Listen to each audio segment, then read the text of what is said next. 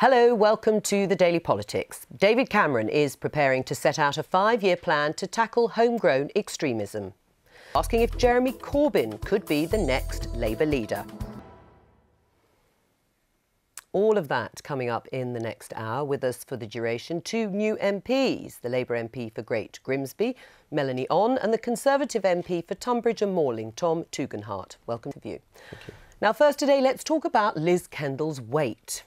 Big issue that, or not, because the Labour leadership contender was rather angry when a journalist from the Mail on Sunday asked her about just that. Let's listen to what she had to say about it on PNA's Politics yesterday. Question, Melanie Onn, Simon Walters did ask George Osborne about his weight before he had shed a couple of stone through the famous 5-2 diet. Now, would you be offended if you were asked about your weight? Yes. What would you say? Absolutely. I probably would be about as polite as Liz Kendall was to the Daily Mail journalist. Yeah, I mean, is it really off bounds for journalists to ask personal questions like, how much do you weigh? I think it's silly. I mean, I certainly don't support it, but I mean, you know, in my own life, I've been asked constantly about my weight and have you? What, by journalists? Yeah, no, by fellow soldiers actually, who are constantly telling me that I. Oh, so this look was like in I your should do a bit more fizz and. Is that right, in your past life? But Yeah. that, I suppose, is one of the general conversations you get. Do you? It is amongst the general conversations that you get. But as a politician, you haven't been asked. I know Actually, it was pointed out to me by one of the members of my association that I had possibly put on a little weight since the election. So. Are you surprised then? You see, maybe Liz is wrong, maybe men are being asked, and certainly if you look at politicians, they take a lot of care over their appearance, and maybe they should. I think it's the first time I've ever sort of had anybody, you know, ask this question of me.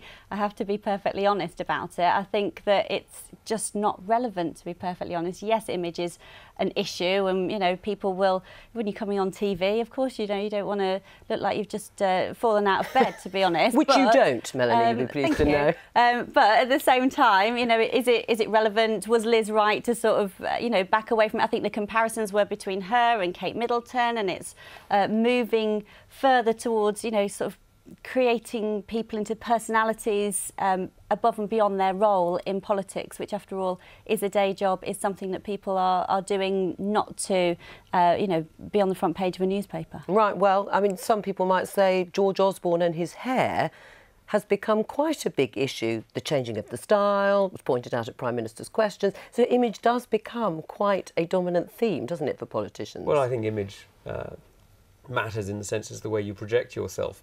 But if it matters at all, if what matters at all is ideas, then the image is only a vehicle for selling them. It's not the essential part. I'm afraid the first person who's mentioned George Osborne's hair to me, but so really, you haven't noticed? You don't say you haven't really noticed. Sorry to say this, but I haven't noticed. You haven't noticed the change in style. No, I'm afraid I haven't. Have you? Yes, I've noticed, definitely, yeah. George Osborne's undergone a big transformation over the last few years as he prepares himself, I presume, to step into David Cameron's shoes at the earliest available opportunity. Clearly, commenting on his looks then is acceptable, but I barely notice these things. I listen to what they say and I... But I wouldn't ask him directly. George, how much weight have you it's lost? OK to comment on them behind his back. It's not OK to ask. Although it is national television. Yeah, I was going to say, you're not doing it quite behind his back. Let's park the issue of hair and weight. Now, it's a big day in the House of Commons today, even this close to recess, as Ian Duncan-Smith introduces his party's much-heralded welfare reform and work bill. It'll be a big test for Labour as they grapple with whether to oppose the bill, which introduces a whole raft of welfare cuts, first announced by George Osborne in his summer budget earlier this month.